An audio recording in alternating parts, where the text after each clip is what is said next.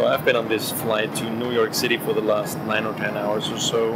I'm here to attend an event by DJI. It's very exciting. Let's see what it is.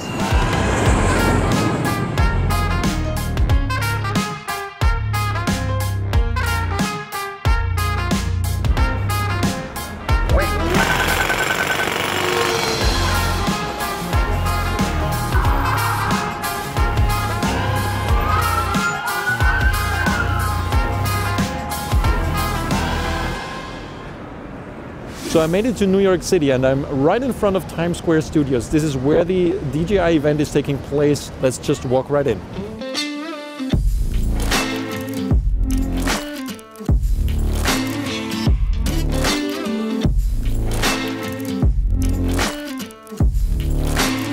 Please meet the new DJI Osmo Pocket. I'm here with Andre Becker from DJI. He just came from stage introducing the new Osmo Pocket. So what is this and how long have you been working on it? I guess we started over 1.5 years ago. It took us a long time. The Osmo was already really successful and we thought, how can we make this device more successful? And we said for the second generation it has to be ultra portable, because limited space, if you're going on vacation, traveling or shooting, especially when it comes to your pocket, you have only limited space. So what you take with you is always a choice. And we wanted to build something which is always with you and which is ready to shoot and still provides a really nice picture. And this is the Osmo Pocket. So basically it's a device for not only the epic moments, but really the everyday life. And that's the reason you can take it with your pocket, you get it out, it's ready to shoot in under 5 seconds, and then you point the camera and our gimbal does the rest.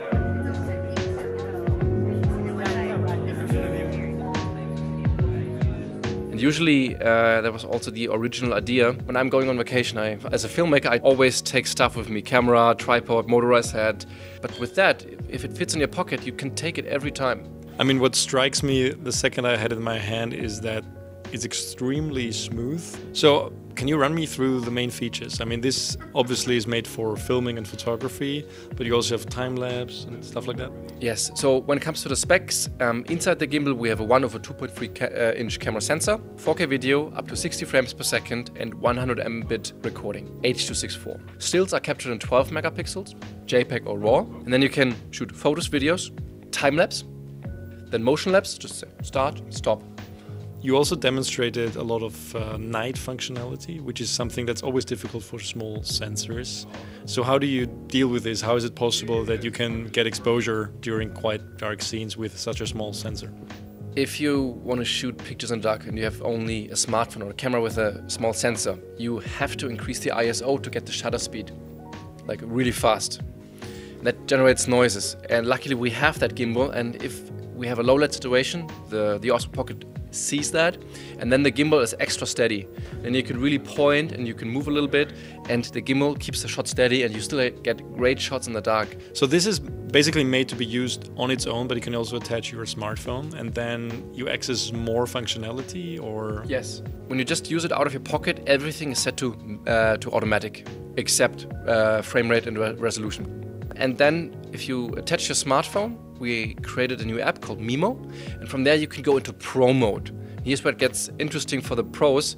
You have then the possibility to change exposure totally manual, lock the exposure, and especially then if you combine it with ND filters, you want to do motion lapse or light paintings, then you have full control. Very cool. Face tracking.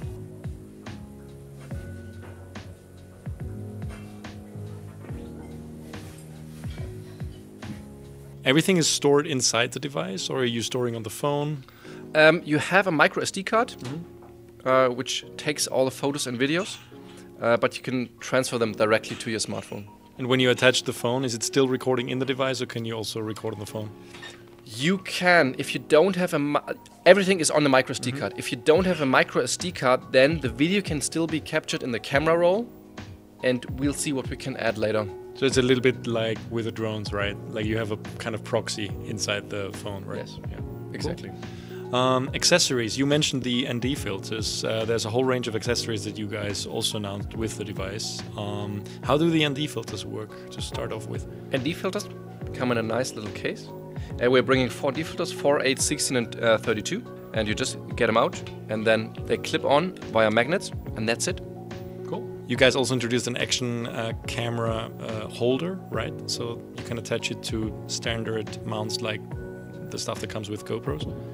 Yeah, this accessory mount is universal. And with that you can mount it everywhere, put it on a tripod if you need a larger tripod. Then you have the wireless module, which provides a greater stand. Cool. Built-in battery, right? You can't exchange it. So how long is the battery life? Battery life is around 2 hours. And then you can attach USB Type-C, which charges up the device. Which brings me to, this is actually my favorite accessory. It stores your ND filters. So when I take the ND filter off, you also have magnets in here, so I can just put them in and they don't fall out.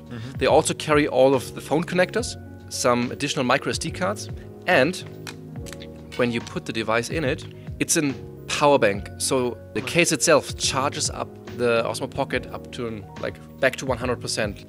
One last question before we wrap it up. Pricing and availability. It's $349. The euro prices you will find later in your review, because I currently don't know the euro prices. You can order it right now. It's available with the DJI online store, the flagship stores and the authorized dealers. And we start shipping on December 15th. Cool. Thank you, Andre.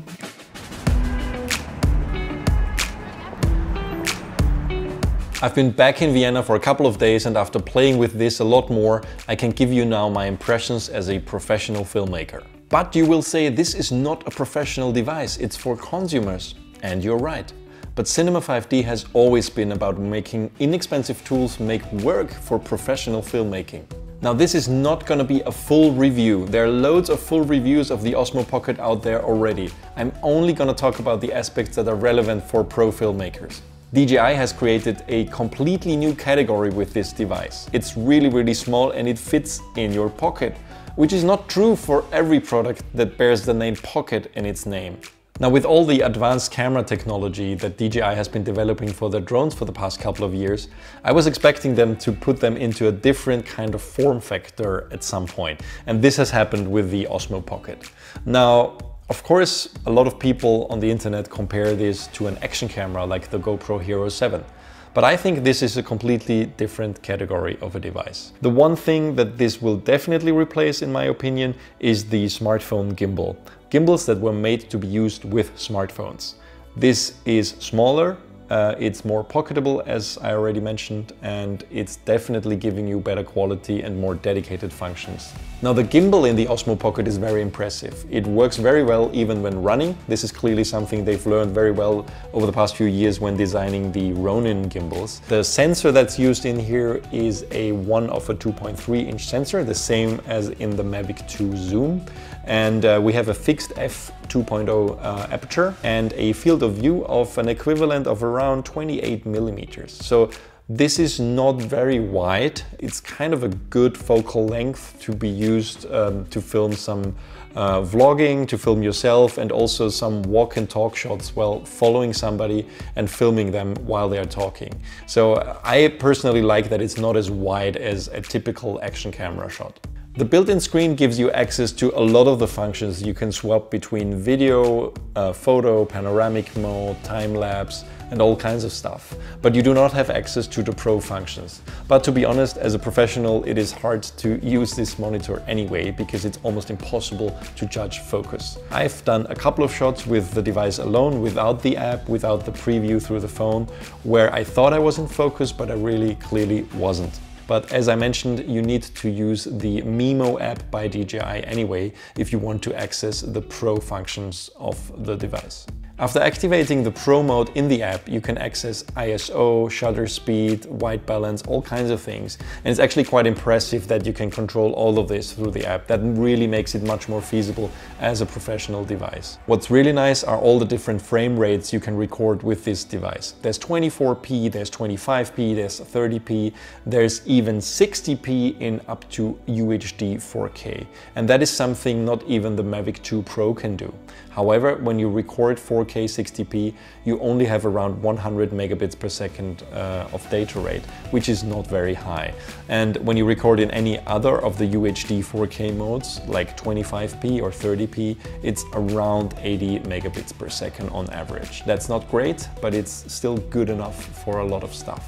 When you drop down to HD, it's only around 30 megabits, and that's clearly not good enough for professional work.